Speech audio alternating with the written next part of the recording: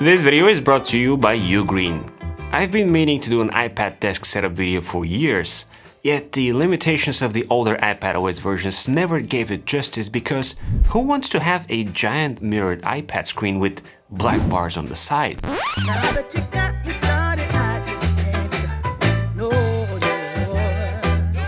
With iPadOS 16, we finally have proper external display support, and I was finally able to put together an iPad desk setup as an experiment and inspiration for future builds. Another reason I was delighted to create this setup was something called Setup Cockpit, but I'll get to that in a second. In the meantime, let's start with the desk itself. It is actually an IKEA setup that I featured last year in a budget setup video, but you know what?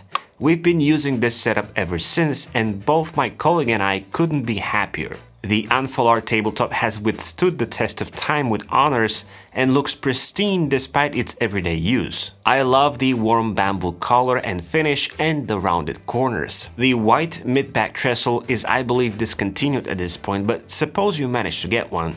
In that case, you'll appreciate the contrast with the tabletop, yet the perfect match with the world-famous Alex drawer. The trestle is ideal if you have a PC or to serve as a storage unit for a subwoofer like I've done in the past, or any other storage need for that matter. Overall, the desk is very sturdy and there's no wobble or shake that could cause a disturbance. For less than $200, it is a combo that I can definitely recommend. This is where things get really interesting. On top of the tabletop, I have a desk shelf by a German company called Balolo. This is not just a desk shelf, but rather the HQ for almost all the desk accessories, including the floating iPad. The shelf is something Balolo calls cockpit setup. It serves multiple purposes besides just being a shelf or a monitor stand. The mounting grid underneath allows various Balolo accessories to attach at different locations, elevating the desk setup to a god-level status. I have a monitor sitting on top of the shelf at home, but for this desk setup I placed the monitor on an arm to leave the shelf as clean as possible. Every Balolo accessory is CNC machined and crafted to perfection by master carpenters using natural waxes and oils from real wood. You'll know when a product is high quality when you witness, for example, a numbered stainless steel plaque with a handwritten signature embedded underneath, something that you don't even see most of the time. The shelf itself comes in two finishes: American walnut, which I'll show you in a later video, and a lighter oak wood, which matches flawlessly with the IKEA tabletop. I've placed the iPad front and center on a Balolo phone stand, which fits the largest of iPads just fine. With this combo, I have a floating iPad setup at the ideal eye level, where I can occasionally use the Apple Pencil. The latest generation M1 12.9-inch iPad Pro is the iPad in question, which is now running iPadOS 16 beta. In terms of power and performance, the iPad can't even shed a drop of sweat when running extended on the 32-inch monitor. Still, since this is an unofficial public version, it shines with bugs and glitches galore. Nevertheless, the additional iPad settings for extending the display to the monitor, including the ability to position the location of the displays, is much appreciated and very exciting to see. Stage Manager is the MVP of this setup, but I'll spare you my thoughts about it at this point because it is too early to share what I really think about it. One note that I can spill right now is that I keep looking for the traffic light buttons on the top left of every window every time I sit to use the iPad.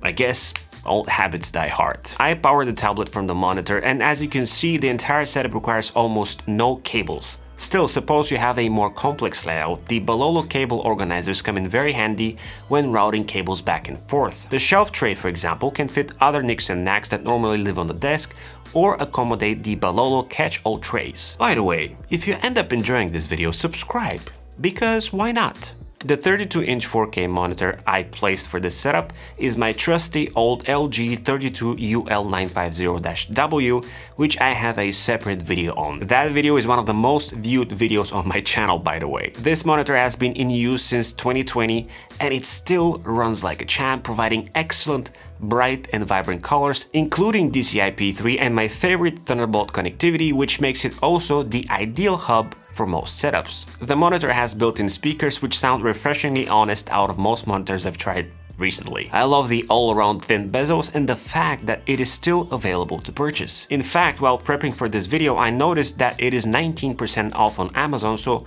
be sure to check out the links in the description if you're looking for something like it. If you want to know more about it, I'll also put a link to my full review where I'd ask you to ignore my excess 25 pounds of weight. I've placed the monitor on an arm I recently purchased solely for an experiment. It is a popular product on Amazon, by the way, because it can be extended vertically to accommodate a dual full-size stacked monitor setup. As I've mentioned in my dual monitor guide video, which I'll link at the end of this one, I am a big fan of the vertical iPad stack setup, which is what we have right here. Everything is elevated, there's no monitor stands or legs to get in the way, and the iPad doesn't even touch the tabletop and stays at eye level, making the entire arrangement extremely ergonomic. Although the built-in monitor speakers sound decent, I've always wanted to create a dual HomePod mini setup. Thanks to the Balolo tripod stands, I finally found a reason to do so. These little metal and wood HomePod stands are the missing pieces for every HomePod user because they lift up the pods to provide an unrestricted sound experience and eliminate any vibrations on the desk thanks to the cork pads on the bottom. I am not even going to mention how cute they look when cradled in, no matter where you place them. These little HomePods sound too good for their size and are one of the few speakers out there that you can hardly hear break at max volume. Separation and spatial awareness are on another level too. Suppose I want to watch a trailer or space out, AirPods Max are just an arm away, sitting comfortably on the Balolo headphone stand, which again is mounted on the cockpit shelf. The AirPods Max are the best noise-canceling headphones, and you know why? Because they have unmatched transparency mode. Also, spatial audio? Regarding peripherals, I skipped the mouse this time and went for a trackpad setup instead. The reason? Gestures. Since I have the iPad sitting right in front of me and I also have an Apple Pencil at my disposal, the trackpad is the missing piece when it comes to an iPad setup. 2, 3 and 4 finger swipes are very handy when moving around iPadOS 16, and this, honestly, can be achieved at this level of smoothness with a mouse. The keyboard of choice is the Logitech MX Keys Mini in white, which I've talked about too much in recent videos. If you want to know more about it, you can check out my favorite iPad accessories video, where I talk about quirky items like this weirdly translucent doohickey. Both peripherals are sitting on the Enough mousepad, which, full transparency, is a product of my own. This truly black mousepad is made from 100% post-consumer polyester, making it environmentally friendly. Unlike wool felt mats, it is soft and gentle on the wrists. At 4 mils, it elevates the desk setup and stays firmly in place thanks to the anti-slip dots on the bottom. The 40 by 80 cm size is ideal for most standard desks because it is not too tall that you'd have to tuck it under your monitor stand or shelf. As you can see, it complements the Balolo shelf ideally. I'll put a link to it in the description below. No desk setup is complete without a decent multi-device charger. The white Ugreen 3-in-1 MagSafe wireless charging station combined with this tabletop and arrangement is a match made in heaven. This sleek charger can take care of all your Apple devices, your iPhone, Apple Watch and AirPods, and can be used as a desk charger or nightstand regardless of your interior design.